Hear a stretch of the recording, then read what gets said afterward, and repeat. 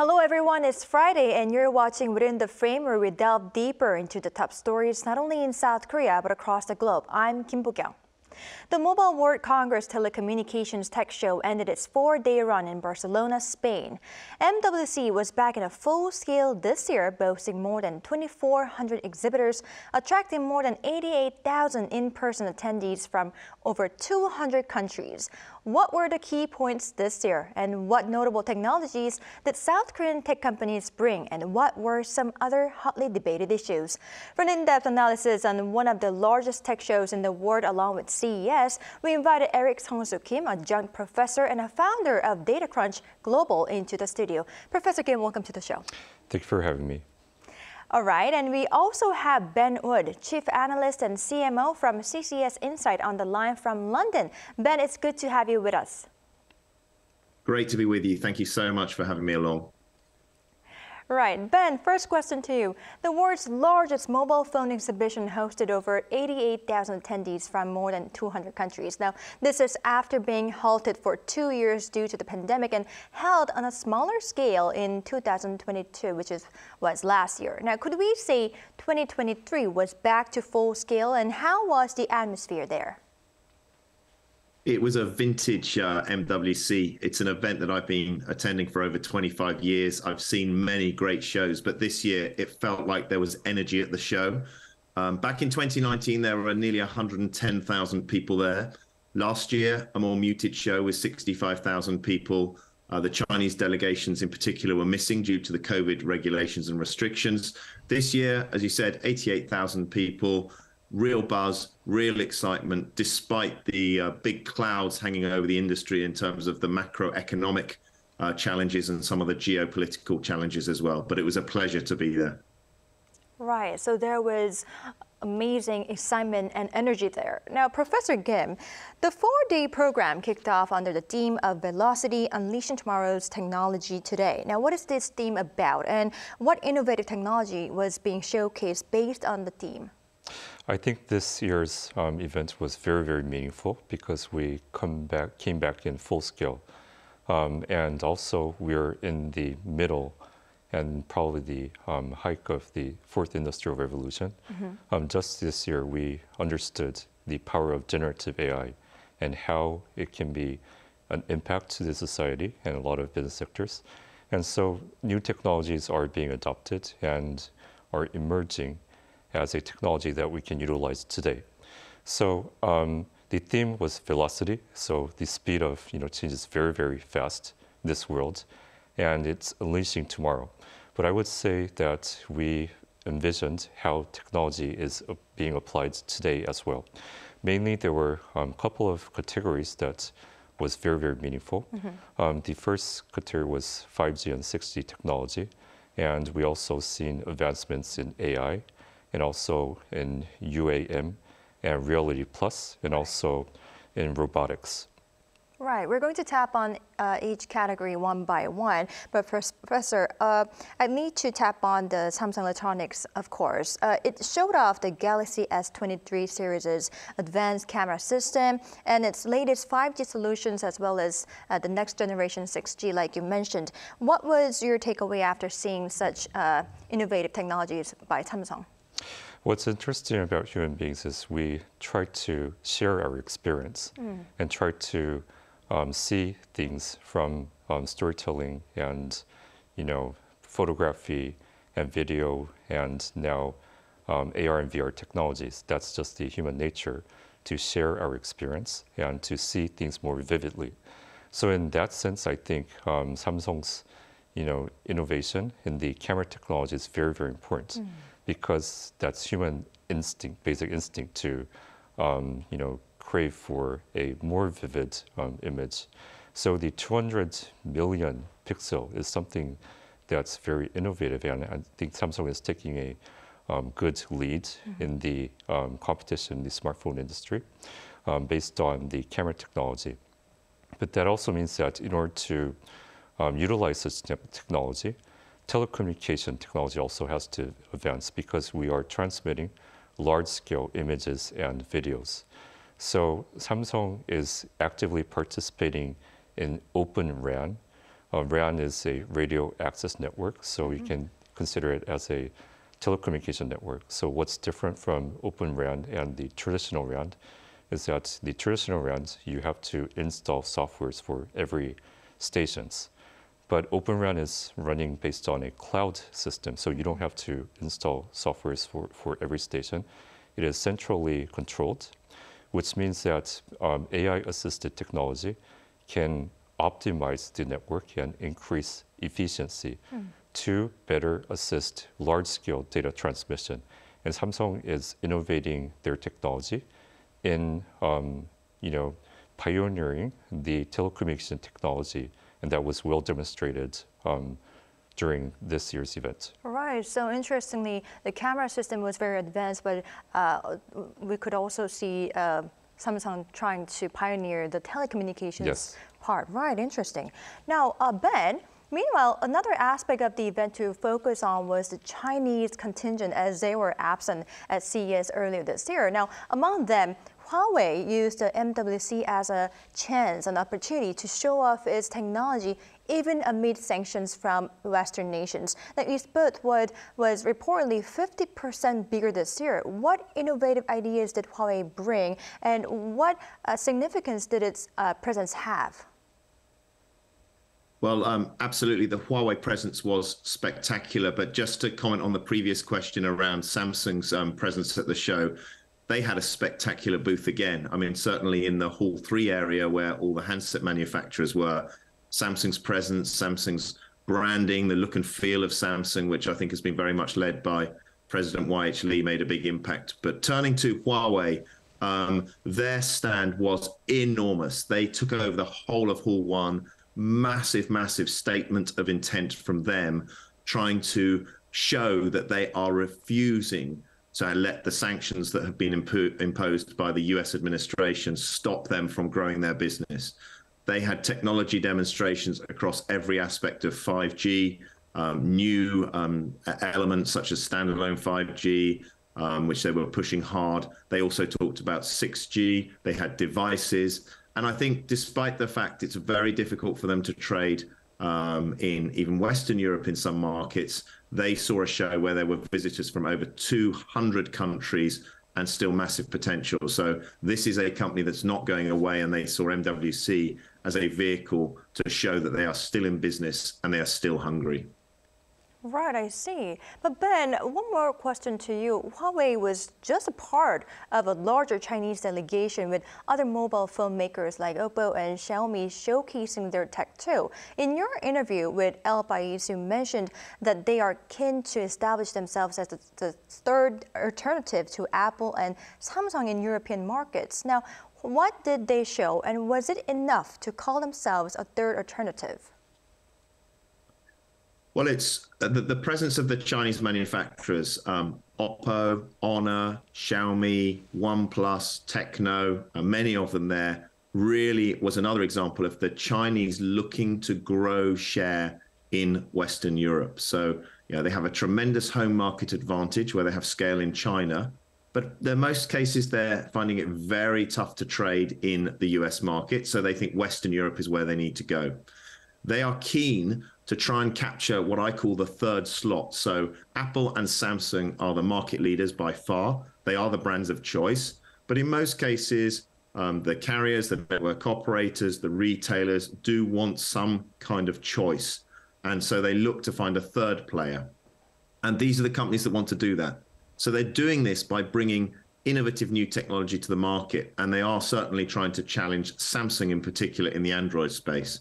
So Samsung has established itself very well with these types of foldable products that we can see here, and with the Flip and the Fold, which you can see here. But we saw other innovative products from people like Honor. So they introduced their own folding device, which you can see here, a beautifully engineered device with a zero gap hinge. And Oppo, another Chinese manufacturer, have this very nice looking device, which is a slightly different shape. So we're seeing a proliferation of products around the foldable space with Samsung, Honor, Oppo, Huawei, and others, all still making devices and looking to show their innovation credentials to build some market share. Wow, Ben, thank you for showing us the phones, the foldable phones, because I've never seen it before that was made from the Chinese manufacturers before, but thank you. Right, Professor, let's go back to South Korean companies. So one of South Korea's largest mobile carriers, SK Telecom, showcased its hyperscale AI model and other related services as well. And it also unveiled what you have mentioned before, the UAM technology, which is urban air mobility. Now, could you elaborate more on these technologies? So SKT had a very popular booth this year. We had 50,000 people visiting SKT, and there was a lot of good comments on the AI initiative SKT is taking. It was mainly about ADOT, the large-scale AI model that SKT have built. And the innovations were that they were able to introduce a long-term memory, meaning that they will remember what you had talked with the AI model. So, for example, they would remember your preference that you like pizza when they would recommend. And so they will catch all these details that you have already talked with the AI model, and that's a great innovation. And also, they have introduced something called a multi-model technology, which means that they don't only search text, but they search images and videos. Wow. So they can, give responses through text and video as well. So that was the innovation that SKT had on the AI model. On UAM, we have to vision the future of who will control the network of UAM. It will be the mobile carriers transmitting with the vehicle to assist aviation. And that's also already going on in the real world through vehicles. We have navigation, which is a driving assisting technology. So it's natural that mobile carriers will enter into the UAM business because UAM is all about telecommunication, transmitting aviation assistance and even controlling aviation through their mobile telecommunication infrastructure. So that's why all of the telecommunication companies are very keen about the UAM business. And SK Telecom even integrated their AR and VR technology to demonstrate the future of aviation. And that was a very pleasable event that we have seen through this conference. Wow, it's really interesting how the UAM technology is very much related to the telecommunications. Yes. Right. Now, Ben, another South Korean mobile carrier, KT, also presented its full-scale AI-related services, including digital communications and robots. Now, could you tell us more? Yeah, they, like SKT, they were showcasing a lot of AI solutions. And I must say on that SK Telecom booth, the airship ride they had, which was a virtual reality experience, was hugely popular. It was probably one of the big kind of stories of the show. But for SK, they were talking about AI, artificial intelligence, and the role that that is going to play. They had the Genie Labs solution there. They were looking at digital experiences of other affiliated companies like BC Card and KT Studio Genie. And there was also another big feature of the booth, which was robotics. They had a delivery robot there. They had some technology around cooling and heating systems. And I think we're just seeing that technology is becoming such a pervasive story in daily lives, every aspect of what we do. And it was palpable from both of the Korean operators that they are trying to push the boundaries with connectivity, driving richer, deeper solutions augmented with artificial intelligence. Right, I see. Now, Professor, it seems like AI technology was the focus of this year's MWC, and it is reportedly speeding up the so-called big blur trend. But I wonder what this is, and what should companies take into consideration the most when fusing AI technology with other sectors? Okay, so big blur is something that we always have seen. So you can just consider it as crossing the boundaries. For example, is a telecommunication company just a mobile, infrastructure, we see that they are also a contents provider, and that has been common for decades. Right. So that kind of a cross-boundary businesses are going to emerge more deeper and deeper as we develop these technologies and apply it. What's really important is that AI technology has the characteristics of dominance. So if you can pioneer the technology, then you will mostly monopolize or oligopolize the market. So that's why it's really important for traditional players to get into the AI technology. And what we have to understand is, of course, the company should focus based on their core resources and capabilities of what they are good at to develop the technology. But we should take a more innovative step of investing dramatically to the new technologies, which we are seeing that SKT is doing and KT is doing right now. They're a telecommunication provider, but getting into AR, VR, even in UAM technologies. So that is what Korean companies should do. The strength of Korean companies is that we have both the DNA of a developing economy and a developed economy, meaning that we understand how to do technological leadership and strategical leadership. But at the same time, we have a culture of hardworking and fast, moving. Right. So that will be the, strength, competitive advantage of Korean companies in developing these AI technologies. Right, so it would be very important to pioneer the AI technology because it has this unique characteristic of dominance. Yes. Very interesting. Now, Professor, I'd like to ask you one more. The so-called fair share row was among the hotly debated issue for this year. Could you tell us what the row between telecom companies and the streaming providers is about, and how do you believe it is going to unfold? Okay, so telecommunication infrastructure requires a heavy investment. And it also has a characteristic that's more like a public good, that everyone would benefit on the infrastructure. And we also had this problem with Kakao when it first emerged. Messaging service is free through Kakao, and telecommunication providers were charging MMS text messages. And they were saying that, okay, Kakao should pay us because they're using our grids. Right. So these kind of discussions will emerge more and more as the platform providers advance.